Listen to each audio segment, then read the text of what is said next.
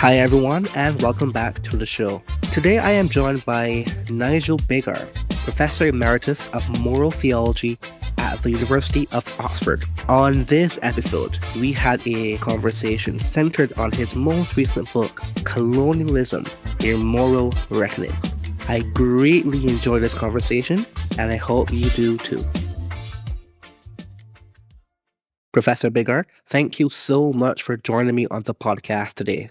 My pleasure, Rasheed. Glad to be here and have a chance to chat about some important things. I came across your book for the first time a few months ago, and I finished reading it maybe a week or so after I bought it. And I was stunned because this is such an important book, and it is surprising for the fact that this is not the most popular argument to be made these days in the academy, as an understatement. As to my knowledge, the only person I remember making a similar book-length argument recently was Bruce Gilley. So I'm curious, why did you decide to write this book at this time?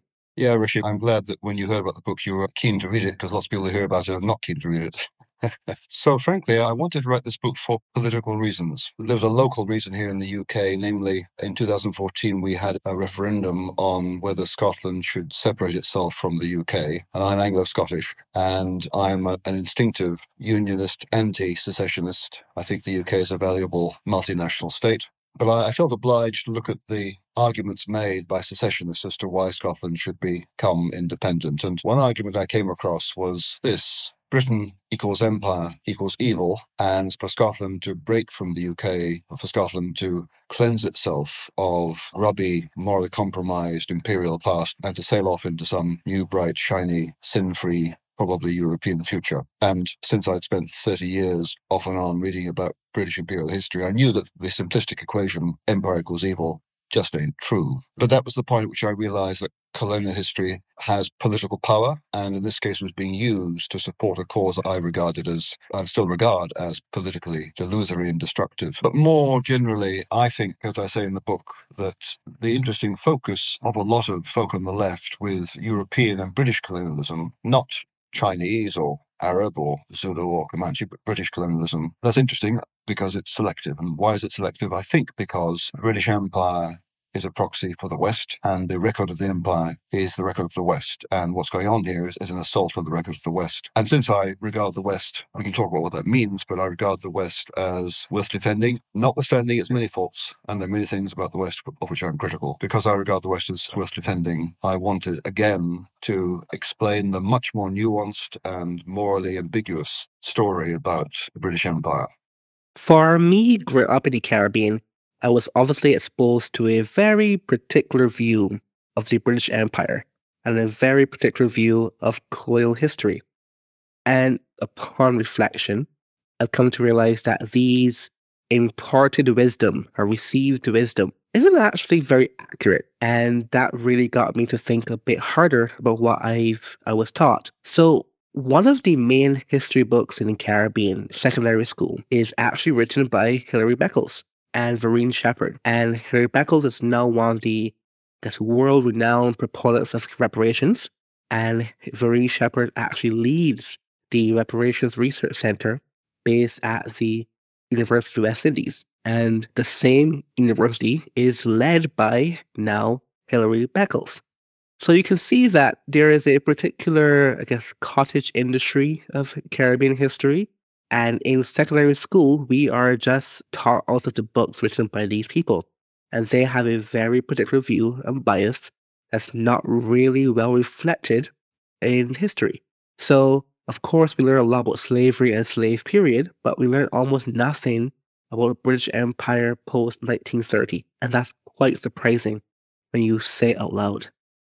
I'm really interested, Rasheed, to hear you say that the standard history is partly written by Hilary Beckles. I've not read that, but as you'll know in my book, I spent a whole section dissecting Hilary Beckles' other book, Britain's Black Debt, which is a book-length argument in favour of reparations. And I have to say, having analysed that book, I wouldn't trust a thing Hilary Beckles says about history. So it's not that all the facts he says are untrue, but the way he construes them is so selective, so biased, and so lacking in rigour. Generally speaking, I certainly couldn't trust the history of anything he wrote alone. I'd have to go and check against other histories.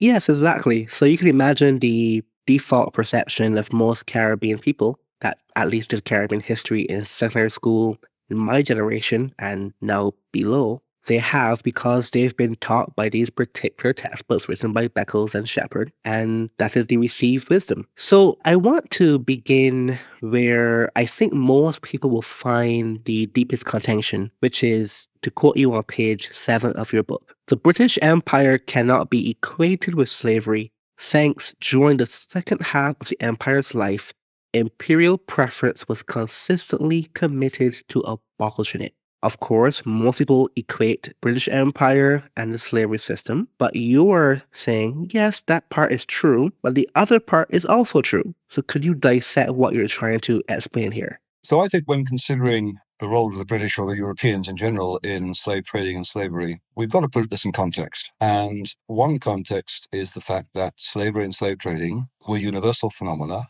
practiced by people of every skin color on every continent. Long before Europeans got involved in slave trading between West Africa and, I think, Portugal or the Canaries, and then the Americas in the mid-1400s, West Africans had been raiding and enslaving and trading other Africans to the Romans and then to the Arabs for centuries. And in North America in the 1700s, the Comanche, the Native American people of the Comanche, ran a vast slave economy. You'll find slavery all over the world. And yes, the kind of slavery that was practiced in the Caribbean was in human terms amongst the worst, granted. But slavery is universal. So the fact the Brits were involved in it, in fact, some Brits, as far as I know, my people had nothing to do with it, but in fact, some Brits were involved in trading and using slave labor was not extraordinary in terms of history. That's the first thing to say. The second thing to say is, therefore, it's very odd indeed. In fact, it's really dubious to focus on the fact that the British were involved in slave trading and slavery without paying attention to that context, or without paying attention to the fact that the British, alongside the French and the Danes, were among the first peoples in the history of the world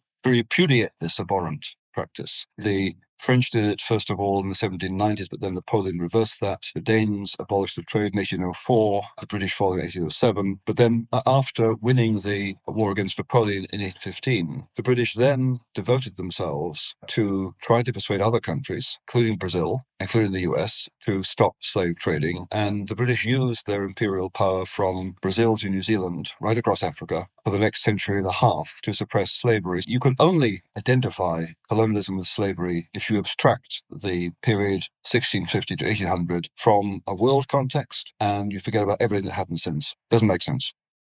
Yes, it's very selective. It's a very clear bias. It depends on who tells the story.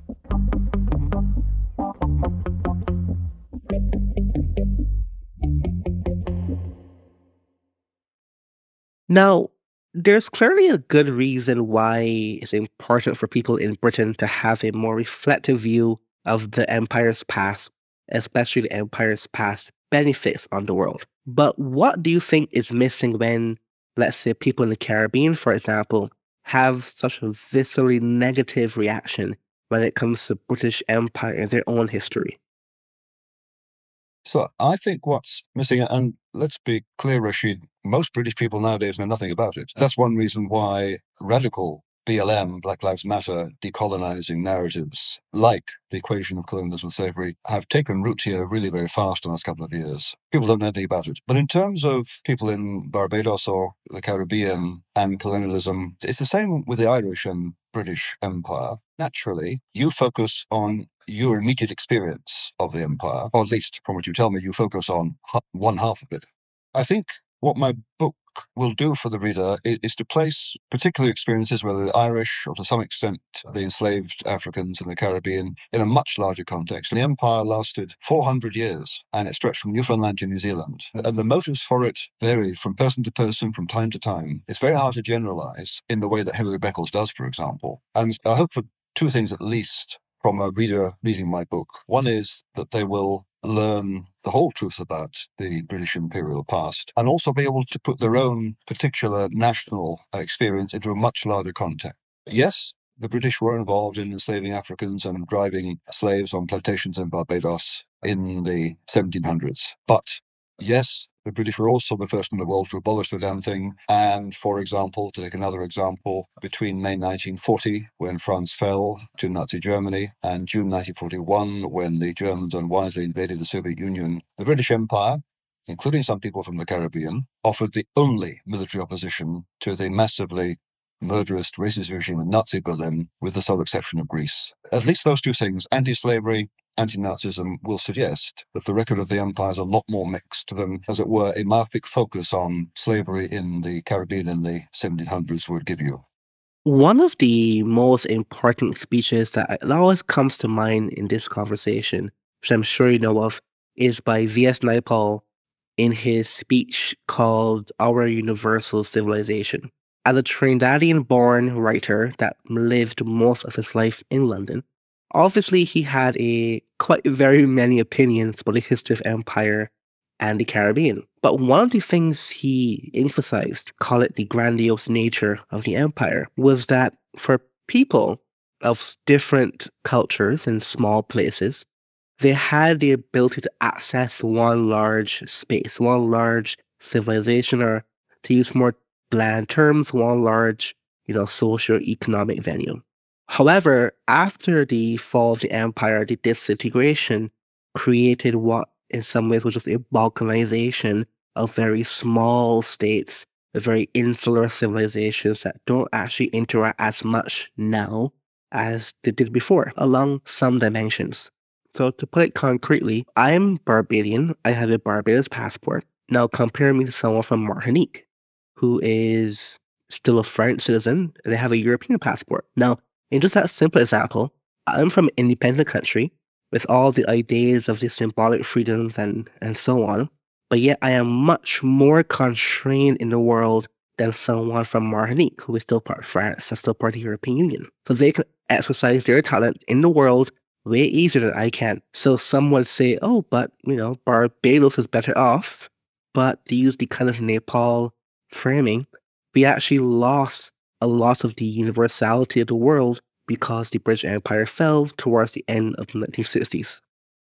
That's really interesting, Rasheed. So it's not dissimilar to the situation of Britain having left the European Union. I didn't vote for that, although I'm not unhappy with Brexit, because I think the European Union is problematic. But we gained certain kinds of autonomy, but lost other kinds of opportunities. I guess one thing to say about independence is it's never absolute. No state is absolutely independent. We all depend on others in various ways to some extent, and some kinds of independence that, let's say, Barbados got involved, the loss of opportunities, the loss of freedom. So you can't walk into Europe in the way that a Martinican could. So that's one point. Second point is, I think you're right. One of the virtues of an overarching imperial authority is it can encompass a wide range of different peoples and cultures. And when it's effective, it can prevent conflict between those different peoples and cultures, or control conflict. When an imperial authority implodes, or when it's weak, you end up with friction between different peoples. There was an occasion in Southern Africa in the 1880s. The British had invaded Zululand and broken the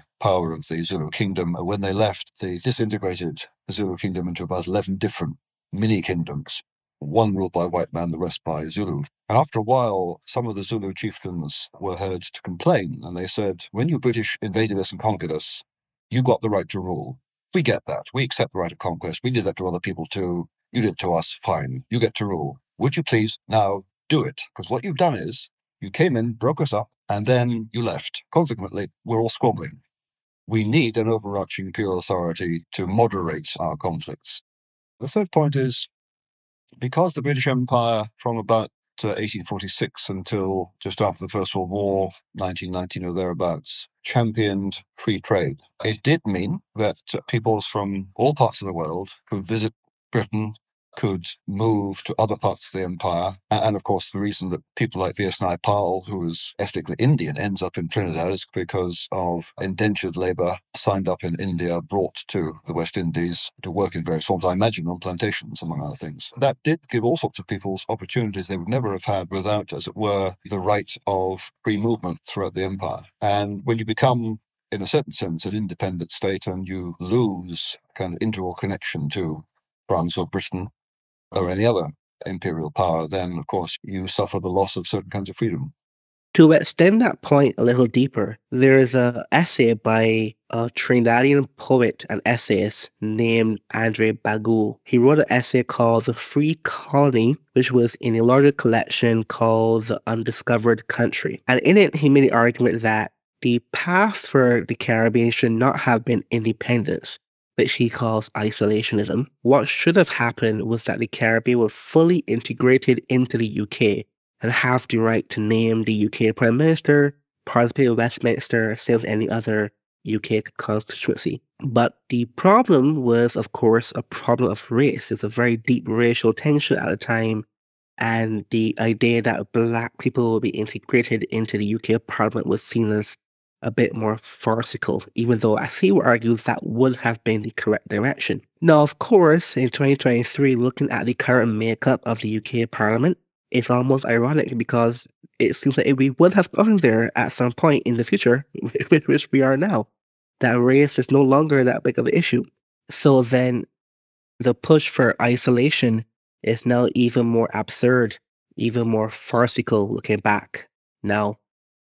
Yeah, that's really interesting. So there was an article in the London Times, I think, after Rishi Sunak became Prime Minister, which used the phrase, the empire's revenge. The colonised empire's now got its revenge on Britain by putting one of their own at the top. To which my response is, no, not the empire's revenge. It's the liberal empire's fulfilment. Of course, in the empire, there were different views as to what the empire should be. Some more liberal, some much less liberal. But there was a liberal vision, and you can find it expressed in the 1820s in India, where all of the three major East India Company ports, Calcutta, Madras, and Bombay, were ruled by Scotsmen, the Scots. Every one of those Scotsmen governing those cities could be found writing in the 1820s, we British, we can't expect to rule India forever. All we can hope to do is to build a sufficiently decent form of government, let Indians take over and leave with grace.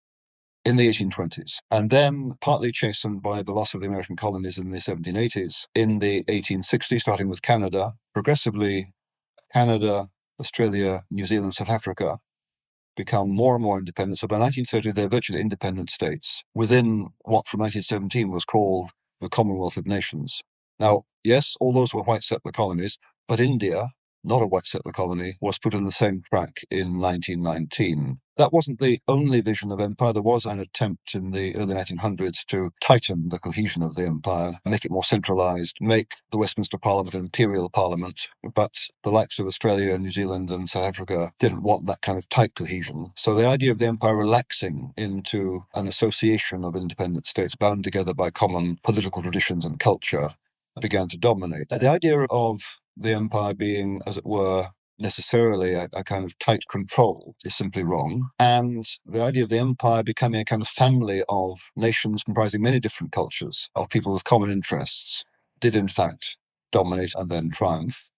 And partly because of that, particularly in the post-war period, as you'll know, Britain has received millions of immigrants from Caribbean, especially from the Indian subcontinent. And yes, when I was growing up in the 1960s, there was racial prejudice that West Indians experienced when they landed in England after the war. But in my lifetime, racial attitudes have become, generally speaking, far more liberal and relaxed. And yes, you're quite right. In Boris Johnson's last cabinet, almost every Secretary of State of a major Department of State was headed by someone with non-white skin, from Iraq, from Pakistan, from West Africa, from Ghana, and from India. And now we have an Indian Prime Minister. And you know, the most wonderful thing is, it's completely unremarkable. No one discussed it. People in India discussed it, and maybe British Indians discussed it. But in the mainstream press in Britain, no one made any comment. It was so natural, and that's how it should be.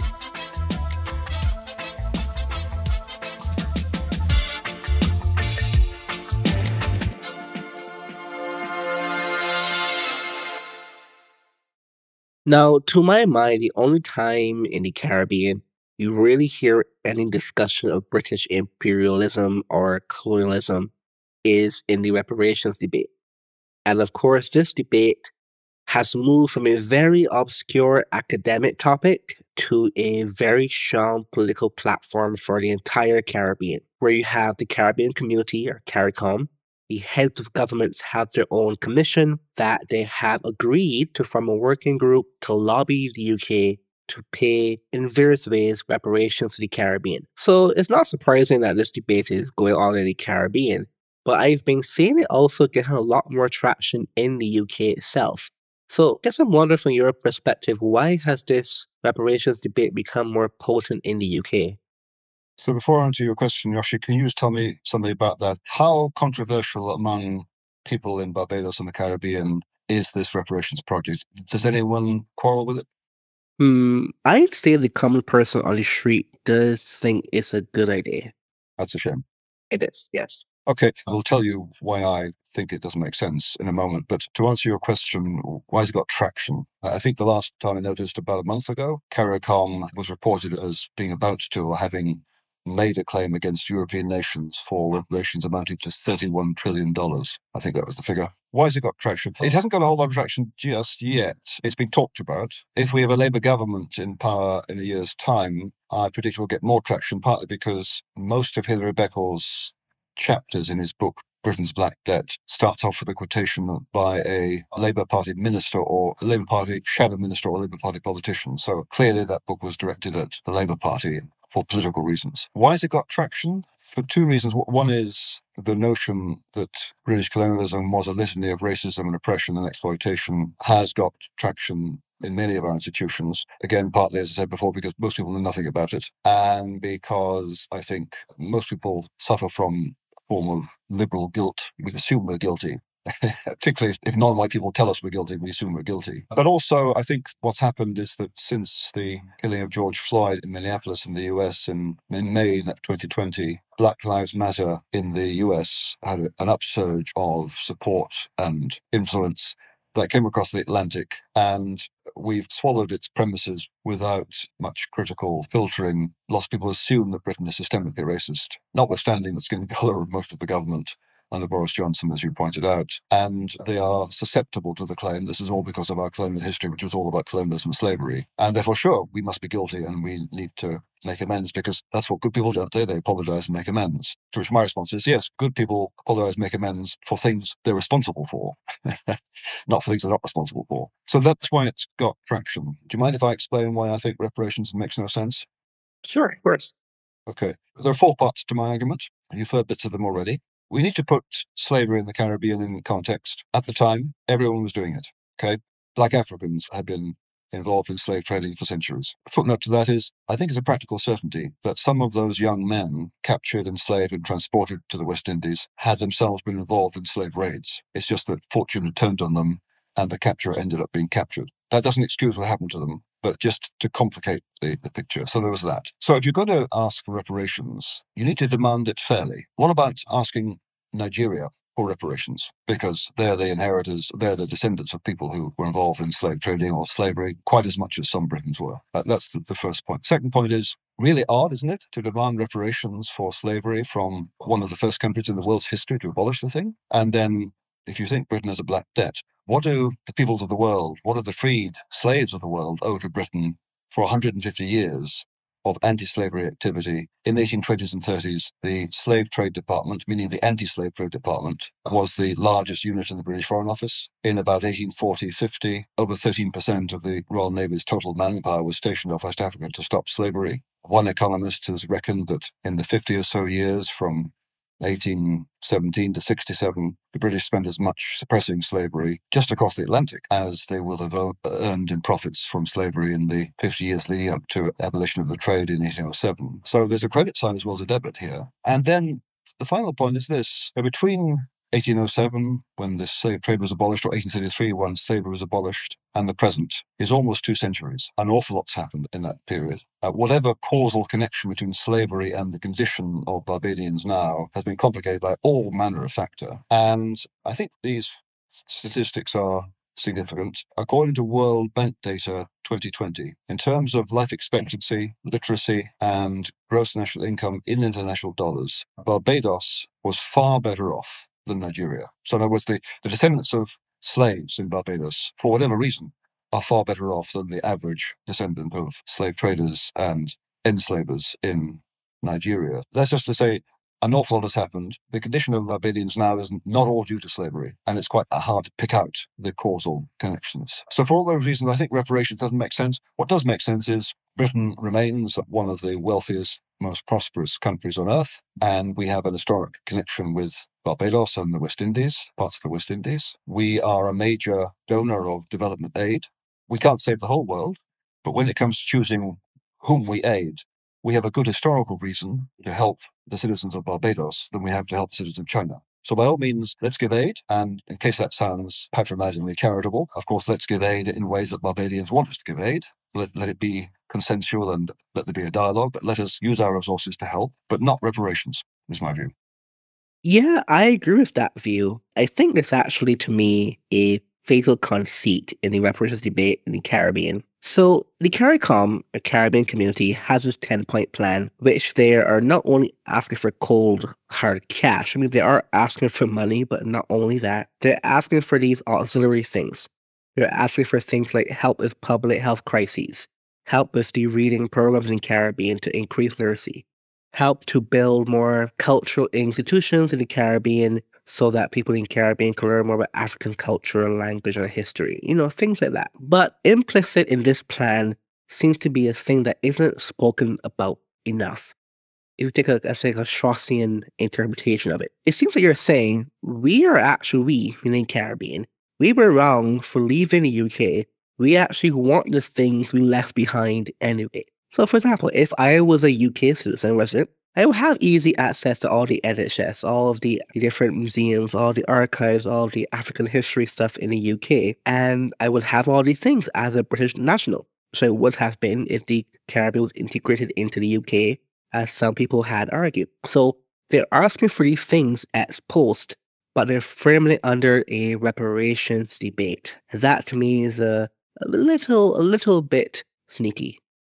That's really interesting because all the things they're asking for, the reasonable things to ask for, do help us. To which I say, yes, let's see how we can help. That's totally fine. But that's separate from reparations, because reparations, I would have thought, if we're supposed to, as it were, atone for slavery, I thought the way we do that is by reparations being repair. So there must be some debt which you can quantify that Britain now has to meet. But that's not the way, apart from your report, the way it's actually being put. That's been put in a more open-ended fashion. I think there's a bit of equivocation there as to what quite is being asked for. And as for, yes, what's being asked for would have been possible if the West Indies had been part of, when I say the West Indies, the British parts of the West Indies had been part of the UK. That's right. It reminds me of the case of Ireland, in which I lived for 4 years in the early noughties. One consequence of the form of independence that the Republic of Ireland eventually got was in some ways tragic, because Britain and Ireland are very close neighbours. We are in all sorts of ways integrated, and the borders between us remain blurred.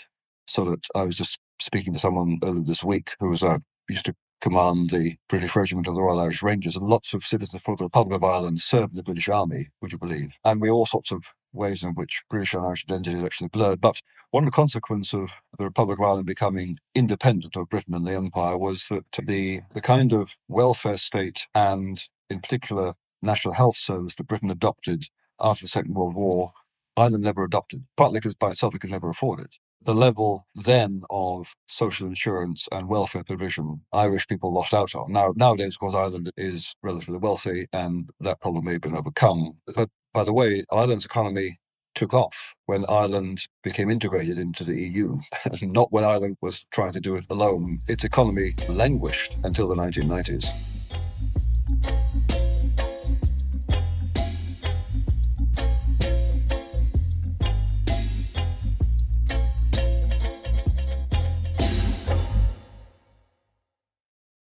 And there is another thing that Beckles leaves off quite often, almost too ironic to bring up sometimes. But he says that the British Empire made the Caribbean worse off, more poorer. But he never does the counterfactual to ask what would happen if the Caribbean stayed in the British Empire. And you can kind of do that by looking at the current British overseas territories, which are colonies by different name in many ways. Cayman, Bermuda, BVI, so on. And they're actually better off than the independent Caribbean. Is that right? Okay, interesting. Yeah, similarly for the French Caribbean, they are better off than Barbados and other Caribbean countries. Puerto Rico is, of course, better off than Jamaica. and they never realize what they're actually saying, and they never try to make this point in a concrete way that, well, you have to compare the independent Caribbean countries with the dependent Caribbean countries, but they never try to make the argument in a very concrete way. When he says better off, I mean, the obvious question is better off than what?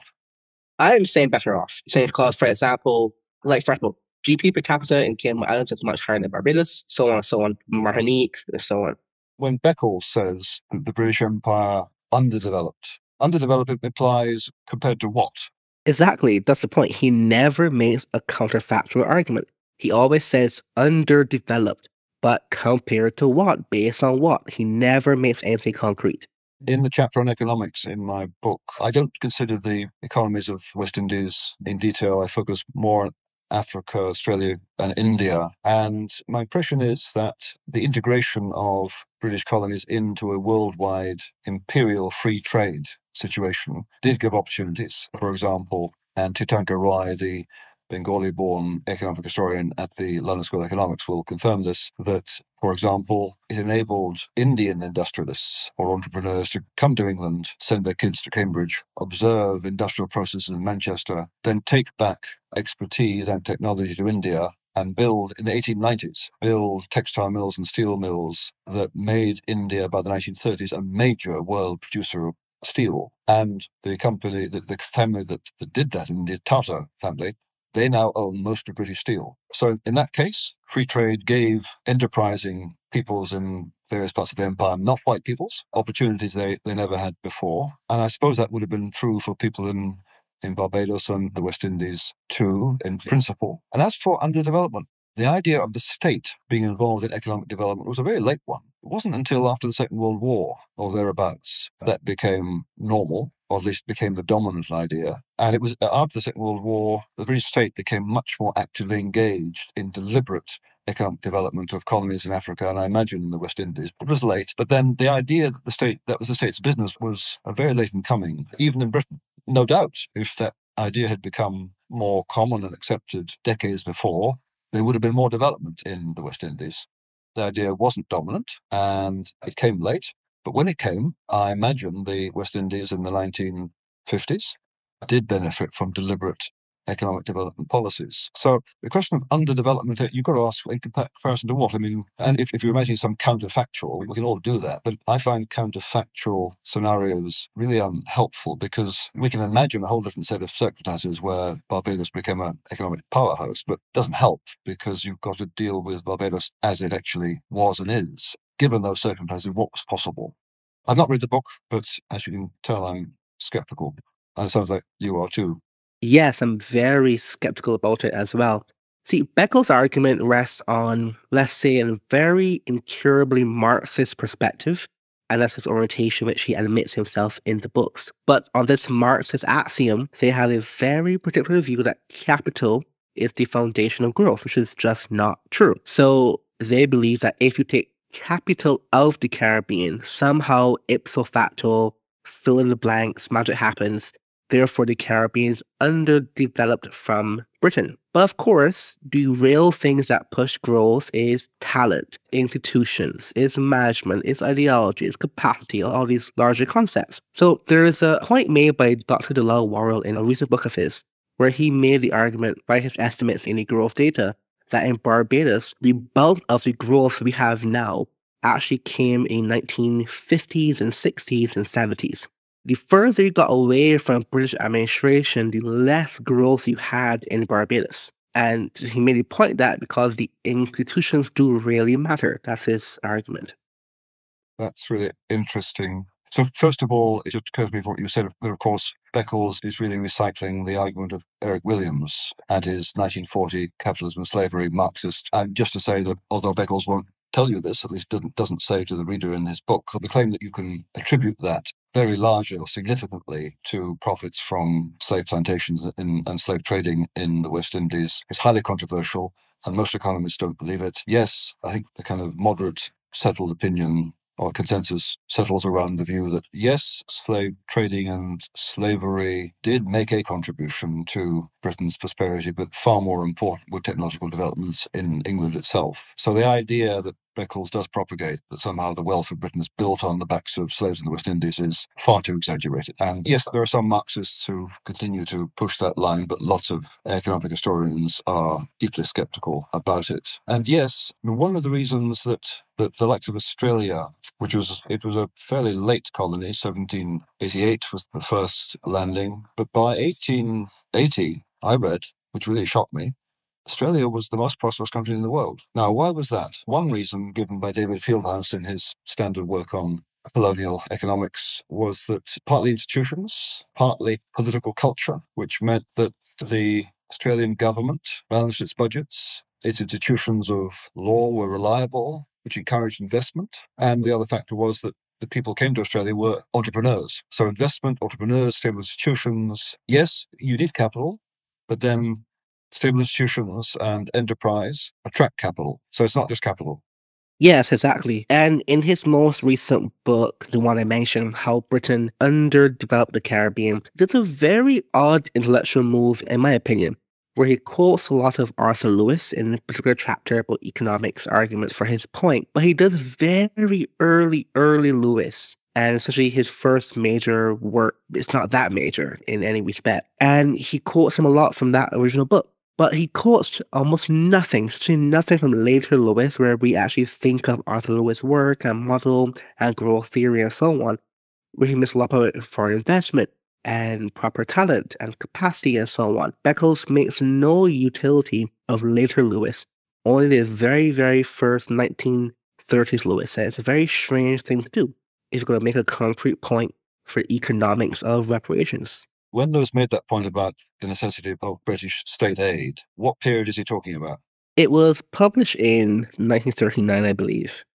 I don't know about the West Indies in this regard. Certainly I know that in terms of Africa, that was about the time when it was post-war, when partly because Britain was aware that its colonies were going to move to some kind of independence. And also partly because of the experience of the war, because the experience of the war, of course, meant that the state, because of an emergency, played a much bigger part in all sorts of life and in the economy. And after the war, there was the view that the state needs to play a much larger part in provision of welfare. So the role of the state was enhanced by the Second World War. And it was then that the idea that Britain needs to provide resources for economic development began to take off. So I'm surprised that I would have expected that some of that would have gone to the West Indies. Now, I've talked already about why it didn't happen earlier, and part of the reason is that for most of history, the primary role of the state was to maintain law and order, and it didn't have resources. It didn't have lots of resources for welfare purposes. That was a post-war innovation.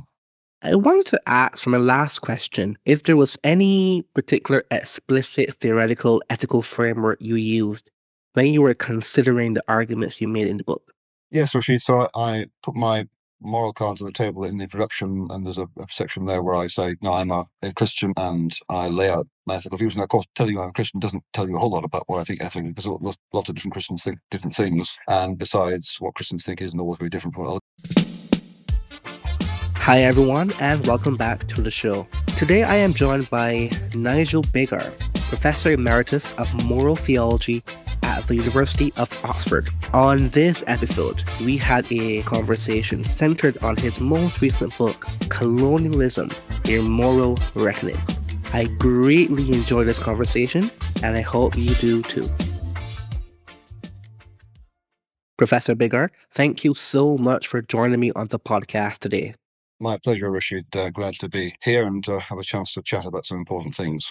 I came across your book for the first time a few months ago, and I finished reading it maybe a week or so after I bought it. And I was stunned because this is such an important book, and it is surprising for the fact that this is not the most popular argument to be made these days in the academy, as an understatement. As to my knowledge, the only person I remember making a similar book-length argument recently was Bruce Gilley. So I'm curious, why did you decide to write this book at this time?